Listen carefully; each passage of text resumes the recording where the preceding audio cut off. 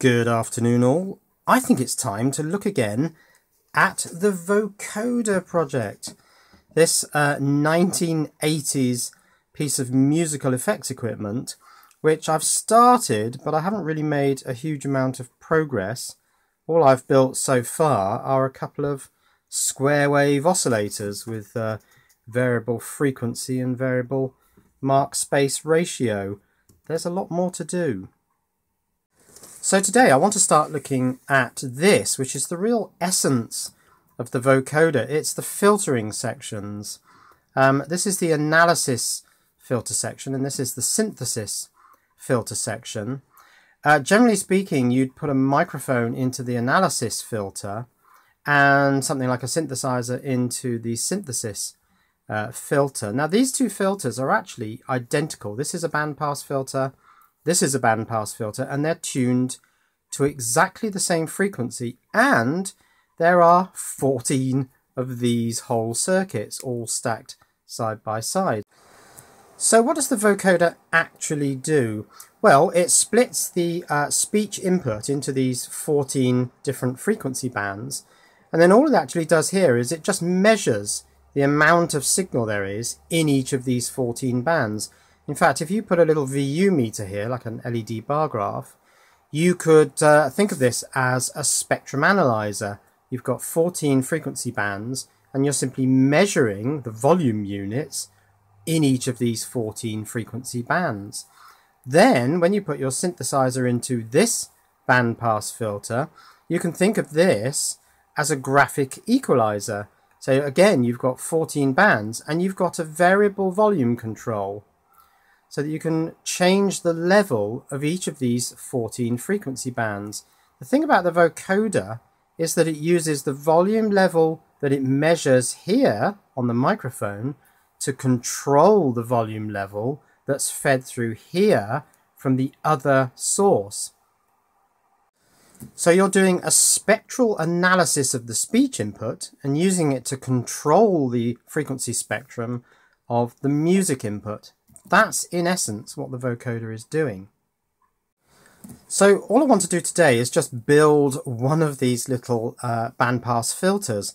So it's simply a dual op-amp, some resistors and some capacitors. Here's my dual op-amp on a breadboard already, just got to get the resistors and capacitors. And I just want to sort of put music in to this bandpass filter and then listen to what comes out. And it should be the same music, but sort of narrowed down into this very narrow band of frequencies. And in fact, from the same magazine article, here are the frequency bands. Now the 14 bands, the 1 and 14 are slightly different because 1 is a low pass filter, 14 is a high pass filter, but all the ones in between are band pass filters, and I thought I'd go for number 7. It's the one they've drawn in full here. So it's a fairly narrow band of frequencies centered around 1 kilohertz. So it should sound a bit sort of that sort of kind of thing, just a very narrow band of frequencies. That's just a guess. That sounded a bit like a monkey, but it'll be interesting to see what this sounds like. Now all the component values marked on this bandpass filter are just asterisks because they're different for each of the 14 frequency channels, and they provide a table here of all the component values, and as you can see they're just different for each channel. So I'm going to pick channel 7. So we got like a 1k pot, 6k2 resistor, 180k resistor, and so on. And then there are some capacitor values up here, and actually different integrated circuits for the different channels. For some strange reason they're using bipolar op-amps for these channels, but there are 3 here where they've gone for FET op-amps. Not quite sure why that is. Right, so let's start with the capacitors. Band 7, I need 4 15Ns, another 4 and another 1. So I need 9 15N capacitors. Let's see if I've got any. Right, I found some 15 nanofarad polyester capacitors. Let's just have a look at the marking on those. And yeah, those say 153, so that's 15N. So yeah, I got those, that's good. Right, resistors. We need this row, a couple of 12Ks, 2K4, 220K, 4 of those, 560 ohms, and so on. So I'm going to try and dig all of those out of these resistor packs, which I bought from Rapid Electronics. Let's get all those done. And some of the resistors I had to buy separately as 100 pack strips. So for example, the 6K2 is this one, so that wasn't in the original kit, but I do have those. Good. Right, I'm just going to stop there for a moment and open this because I've got a feeling it's relevant to this project. I don't seem to have a knife, so I have to try and find one of those. So I'm just ripping this at the moment. But yeah, this is what I thought it was. It's lots more of these plastic boxes, which are perfect size for putting resistors in. So got quite a few of them now. And yeah, that looks pretty good. I've snapped them all together, and I think I've got a block of 30 of these now. Already done the 11Ks, just got all the others to do. And these just flip up when you pull the little levers, so you can get to the resistors inside. They're rather good. Now it says on this chart that the dual op amp should be either a 1458 or in some cases it's a TL082 LF353 JFET input op amp, the 1458 standard bipolar. Now I've got a 4558 because it was all I could get at the time, although I've noticed that Alice and other sellers like her are selling the 1458 now, so I might get some 1458 so that I can be absolutely true to the original circuit. But yeah, 4558 will be fine for today. Now I've noticed that this original Vocoder article does have quite a lot of errors in it, missing components, certainly missing pin numbers for the op amps, so I need to write those in if I'm going to stand any chance of breadboarding it now. So I need to get a pin out for the 4558, it's the same as the 1458, it's the same as the TL082 actually, and mark on here what the pin numbers are so that I can start putting these components in. And I'm actually now marking on all the component values for this band 7 filter. So R4 is 560R, R6 is 220K, R5 up there is 220K. I can't imagine R7's terribly important. It just seems to affect the gain in the precision rectifier stage. I'm not quite sure how important R1 is. I assume it is important and that it's been set for a sort of zero impedance input, but I'm going to be shoving in just something from my PC there so I can play some music, so I'm not entirely sure how that'll affect the frequency, but just for the moment it'll be fine. This will work as a bandpass filter. Right, let's start placing components. So if we start here with C1, we've got an input node there, capacitor to pin 2. So let's put my input node there, capacitor to pin 2. And to some extent, I'm kind of pre-planning how I'm going to lay this thing out on the proto board, one of those green matrix boards that I'm using for this project. So I'm just trying to get an idea of how compact I can make this filter, because there's a lot of stuff to pack onto that board when I come to build the well, the final prototype. Right, well, it's kind of built. It needs lots of flying leads. It needs flying leads for plus 12 volts, minus 12 volts, ground, input and output.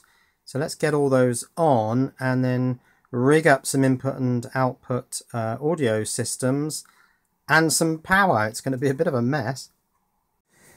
Right, chip pin 8 is plus 12 volts, pin 4 is minus 12 volts, black, green can be ground, that's my ground point there. Then I need an input, which I'll make yellow, that can go there, and blue can be output, which comes off pin 7, I think it is, yes, there, pin 7, so that will be the low impedance output. Now whether that will need a capacitor into my audio system, I don't know. Right, using lots of nickel metal hydride batteries for power. So green ground goes to those two center pins. Then I've got to put plus 12 volts on, and hope I've got this right so it doesn't go bang. So plus 12 volts goes there, minus 12 volts goes there. These are about 10 volts actually, but that's good enough. Okay, so just input and output. Right, this is audio coming from my PC. Now I can never quite remember which is which, so I'm going to go for the inner one and the tip to be ground and signal, so they can go to my yellow and green inputs.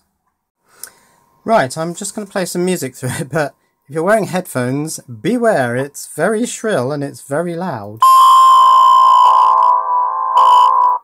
Yeah, that's too shrill and too loud, so I think what I'll do is stick a 47k resistor on there. I'll need a croc clip just to hold that. Actually no, I can just hold that myself. I will get a croc clip. Right, so this song is called If I Had a Chicken. And I mean, you can hear it's incredibly shrill. And there's definitely a frequency that's very resonant there. I'll just connect it to the input rather than the output. Let's do that now. Let's hook it across from that output to the input, which is, what is it, yellow. Is that going to make a horrible noise? Let's try that. If I had a chicken. It's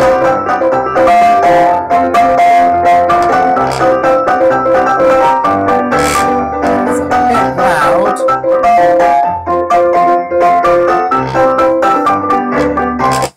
That's all centered around that frequency anyway, so let's try something a bit different.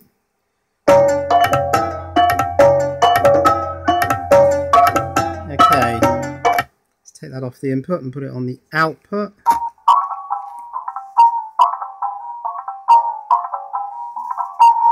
So I think you can see that that bandpass filter is definitely working, filtering out pretty much all frequencies other than this 1 kilohertz.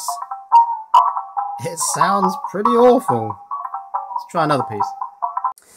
Right, here's one called Easy Day, which sounds quite pleasant.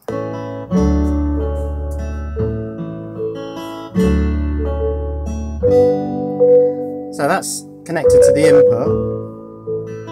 Let's hook that over on the output. That's quite a quiet piece. Let's do that without the resistor. So yeah.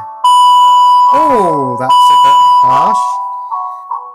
That must be something centered on the 1 kilohertz bandpass frequency, and it's allowing that straight through without attenuation. But of course it's attenuating everything higher than 1 kilohertz and lower than 1 kilohertz. So yeah, I think that works. Let's go back to the input again.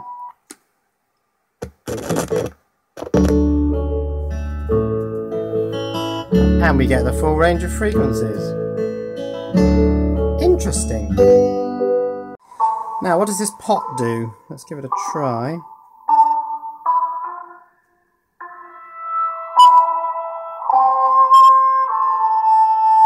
Yeah, I think you can hear that it's just slightly tweaking. I'm not sure whether it tweaks both stages or just one, presumably just one. It does seem to send it into oscillation at the top end. But yeah, that's to tune the filter. This is another piece. Let's see what this sounds like normally. Quite screechy, really. I think I'll stick to the 1 kilohertz filtered. So yeah, that's what one of these bandpass filters sounds like. It's all a bit of a mess here. I could do with some proper audio connectors that sort of connect into breadboard. I might order some of those. And I got no volume control on this speaker, so it's all a bit hit and miss what the volume level is, but I think you got the impression of what this thing's actually doing. So now it's just a case of ploughing on, building some more of these different frequency bandpass filters, building the high and the low pass filters for channels 1 and 14, and then building identical copies for the synthesis section. Well, I'm building everything else, really. So I better have a bit of a tidy up now. These things always seem to create an enormous mess on my desk. If you did enjoy that video, despite the rather shrill sounds, why not today share it? There's a share button down here. If you share it via your social media, that would be enormously helpful. And of course, there are some more videos here to watch, and the subscribe button. And please thumbs up if you like the video.